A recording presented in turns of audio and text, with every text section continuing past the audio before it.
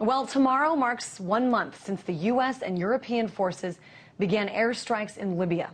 President Obama and leaders from France and Great Britain, well, they all said that the need was dire and that the mission was humanitarian-based and would also be brief. Well, since that time, NATO forces have taken control, but the weapons and the intelligence on the ground in Libya are largely, well, from this country. While some people say that this is a just war, others say the justifications for getting involved were not only not good enough, they were wrong. Well, among those people, Alan Cooperman, a professor of public affairs at the University of Texas at Austin. He's also an author, and among his works, this book, The Limits of Humanitarian Intervention. And Alan, I know that you've written a lot about this, and something that you said was that the U.S. involvement in Libya is not only not preventing murder and suffering, but that it's in fact causing suffering by innocent people and also prolonging the civil war in Libya. Where is your evidence of this? Well, my evidence is that the claim that was made by the Obama administration that there was going to be a bloodbath, that there was going to be even genocidal violence, that Gaddafi was deliberately, intentionally massacring civilians. My evidence is that there is no evidence of that in the other cities that Gaddafi has captured, either totally or partially.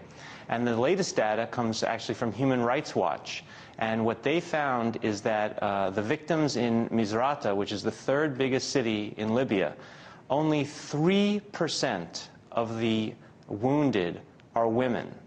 And what that tells you is that the violence by Gaddafi's forces is not indiscriminate. It's actually quite targeted. It's targeted at fighters because the fighters are male. If Gaddafi were trying to massacre civilians, there would be thousands killed, not a couple hundred killed in Misrata. And if he were indiscriminately targeting civilians, then about half the victims would be women, not 3%.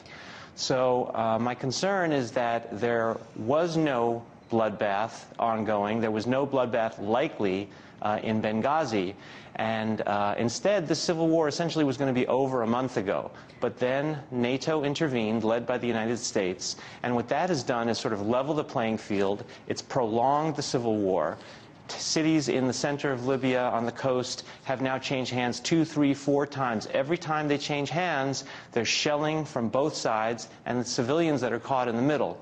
So we didn't stop a bloodbath, but we are prolonging and perpetuating the suffering of civilians in Libya, in my opinion. But Alan, I've got to point out here, I mean, you know, maybe that some of these places that you point to that Gaddafi's forces do actually have a control in, there's been targeted killings of these armed rebels, but the fact is we can't ignore that this is a man who said in a speech on television, you know, that he was going to search every home and find people in their closets. So, you know, unlike, for example, Iraq and this false claim of weapons of mass destruction, here you have a leader who's actually saying, you know, by the way, I am going to come out and drag people out of their homes and kill them. And I know that, you know, this is something that Obama pointed to in his speech in terms of why we got involved in Libya. Let me play a little bit of what President Obama said, and then I'll have you respond.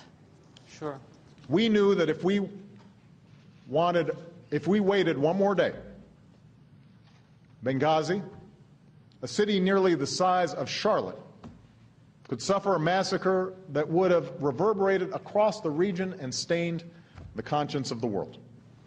So again, you know, President Obama pointing to this threat made by Gaddafi himself. Do you think that the U.S. and France and Great Britain, do you think that they should have just ignored Gaddafi as a madman? Well, I mean, I think if you actually listen to what Gaddafi said, he said that he would show no mercy to rebels. But he said that he would show mercy if the rebels gave up the fight, gave up their weapons. So he was very clearly saying he was going to target fighters. He made clear he was not going to target civilians. He wouldn't even target rebels who surrendered. So, and he was clear about this. So it seems to me that President Obama exaggerated the threat. He exaggerated what Gaddafi said, in fact, misrepresented what Gaddafi had said. And so would there have been some killing? Yes, there would have been some killing in Benghazi, but the civil war essentially would have ended. The rebels were on the run. They were in mass retreat, and the war would have ended in March. And instead, here we are in the second half of April, and the war is ongoing, and people are suffering every single day. So as I say, I don't think we stopped the bloodbath, but I think we have perpetuated the war. And my rough guess at this point is that we've actually increased the net suffering to civilians in Libya. That certainly wasn't the intention. And the only question for me then is, why did Obama do this? Did he get tricked by the rebels who claimed that there was going to be a genocide? Or was he sort of in on that, sort of a co-conspirator, exaggerating with the rebels the threat of a genocide in order to launch an intervention for other purposes? Of course, it's hard to say, though, Alan, what would have happened, could have happened, should have happened if the U.S. and NATO forces didn't get involved. We just can't know, because the fact is, a month ago we did get involved. But I know you also said that we should intervene no further until Gaddafi's forces actually prove that they're going to massacre civilians. A lot of people would just find that claim a little rough to swallow, to say, let's wait until thousands of people are already killed until we get involved. Now, that's not what I say. My argument is based on over a decade's worth of research. I've done research on the ground in Bosnia, in Kosovo, in Rwanda. I've also researched Darfur, Iraq, Afghanistan. And what you find is that rebels often use the same propaganda tactic. They start a war that they cannot win on their own, and the whole goal is to drag in the United States and its allies on their side. And the only way to get the U.S. to come in on their side is to claim that the government is going to massacre civilians. They did it in Bosnia, and it worked. They did it in Kosovo, it worked. And so my point is, if you're really trying to save civilians, what you should do is not play this rebel game. You should say to the rebels, if you start a rebellion and the government responds by targeting rebels, we're not going to get involved.